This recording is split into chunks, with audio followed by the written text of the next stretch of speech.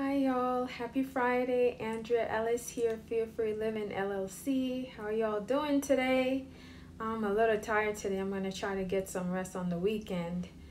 But I wanted to come in today and the message that I received today is liking yourself. I'm just going to get right into it, is liking yourself. You know, many people struggle with loving themselves. So, how about just starting off with liking yourself? Find something about yourself that you enjoy, that you take pleasure in, that you think is of value. And the people I'm really addressing today with liking yourself, what came to my spirit was you're very focused on your faults and what's wrong with you. You're super your mindset is really targeted on that. And you don't want to live that way. We all have flaws. We are not sinless. We all have areas we can develop and improve in, and hopefully you're on your journey in that. And if not, start a journey on that. But so we're flawed people. None of us are perfect. We all understand that. But the people that this is really for, about liking yourself, is you really focus on your flaws.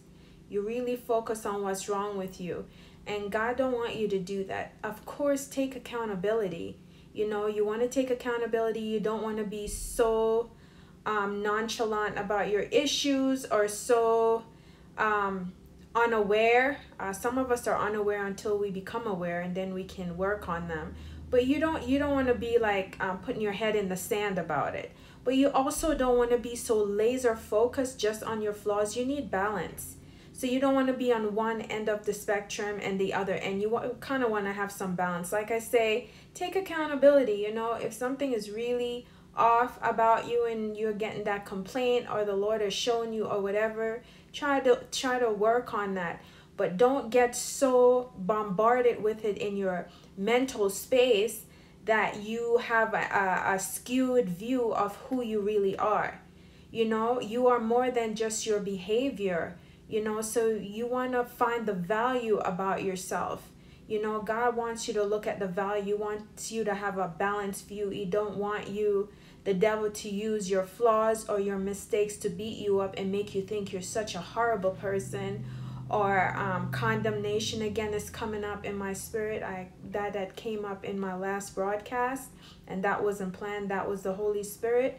So because if you get so bogged down about your flaws and what's wrong with you and your problems and your issues, you can really start getting into that kind of mindset about yourself, and that's going to give off certain energy, certain vibe, and you're not going to feel good about yourself long term. So God wants you to start finding the value about yourself. Find at least 3 things you like about yourself, and start meditating on that. Really get that in your subconscious mind. And what came to my mind for the believers, use the word of God to rebuild your image on the inside. What God says about you in the word of God. Take out scriptures that really speak to you, that really minister to you. Could just be one about who you are, and just start meditating on that. Just start thinking on that over and over again. Start make an affirmation out of it. Pick something that really sticks out to you and really have an impact on you. If it don't have an impact, then don't. But something you can really hold on to and chew on. That's one way to start developing that you liking yourself, or having more of a balanced view of yourself, and not getting so stuck down in you're such a horrible person kind of mindset.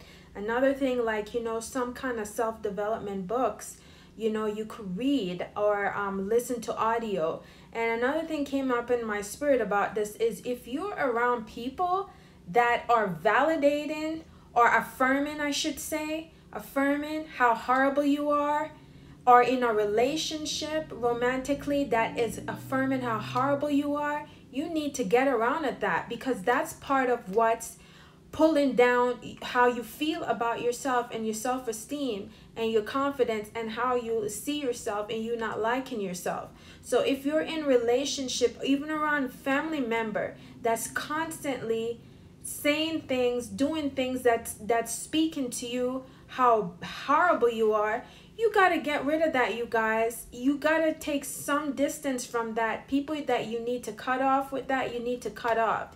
Because if they're fueling that toxicity and fueling that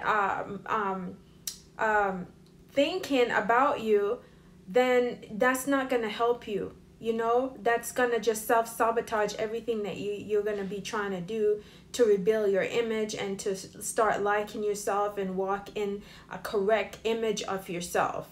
You know what I mean? So cut off the wrong type of relationships that's going to self-sabotage that process. You need to be around people that are going to pour into you, not tear you down. You know, and if you have to be alone, you know, whether it's romantically or just friendships, if you have to be alone for a season, be alone. Learn to be alone and be comfortable with that as well.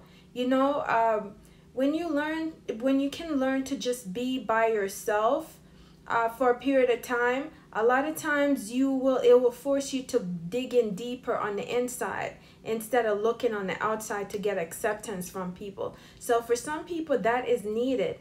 Some people, they jump from, in the romantic sense, jump from relationship to relationship they never take time to themselves. So they never get to love themselves, learn themselves, heal, or anything like that. They just going from one thing to the other and creating the same patterns or attracting the same people. Sometimes the solution is you need to just chill out, like cut that off, like be by yourself for a season. Be by yourself for a season until you can come back into collaboration or relationship with people. I mean, not necessarily romantically, but I mean have relationships with people, you know, it could be friendships or whatever. So you guys, you know, God don't want you to get focused on what's wrong with you and your faults. He wants you to take accountability and do your part. But he also wants you to love yourself. He wants you to see the good in yourself. There's good in all of us, you know. And I always, you know, when anyone like compliment me or something about a characteristic of myself, I really give glory to God first and foremost. But in a lot of times we have to partner with God to develop those things. You know what I mean? We have to partner with God. Like if you're a more kinder person today than you were before you were like a believer and God helped you in your love walk, you know, you had to work with God to develop that in you so it becomes a part of you. If you really were like a very fleshly, carnal person and maybe not too nice to be around. So you had to partner with God, but the source of it is the Lord. The source of it is the Lord. But we have to a lot of time partner with God to even develop good things about us. Some of us just instinctively have certain ways of ourselves that is really honorable, and that is from God as well. So just acknowledge those things about yourself. Stop beating yourself up. Stop focusing on your faults and what's wrong with you in a way where it's really too much, where it's skewing how you really see yourself in a balanced way. God wants you to start liking yourself. So work on that. Work on getting affirmations that you say to yourself every day, meditating on certain scripture or things that you read stuff, you know, that help build you up. Watch things that help build you up. Even if you could be a part of a class that helps you in that process, whatever that is for you, or even go into therapy.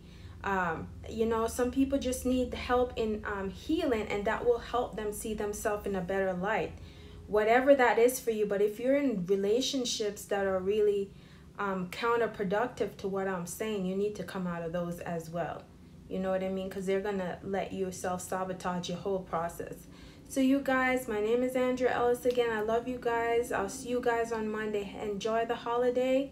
I know it's Memorial weekend, and you know, be good to yourself, you guys.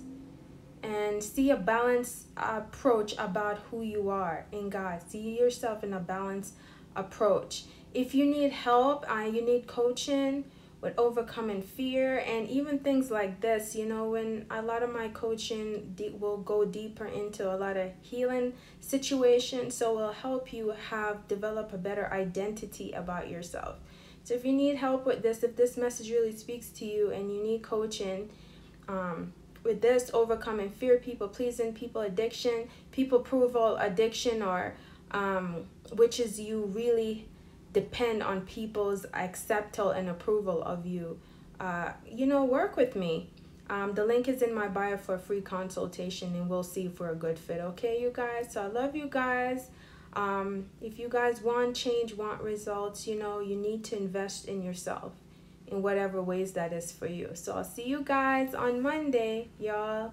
Blessings. Love y'all. Bye.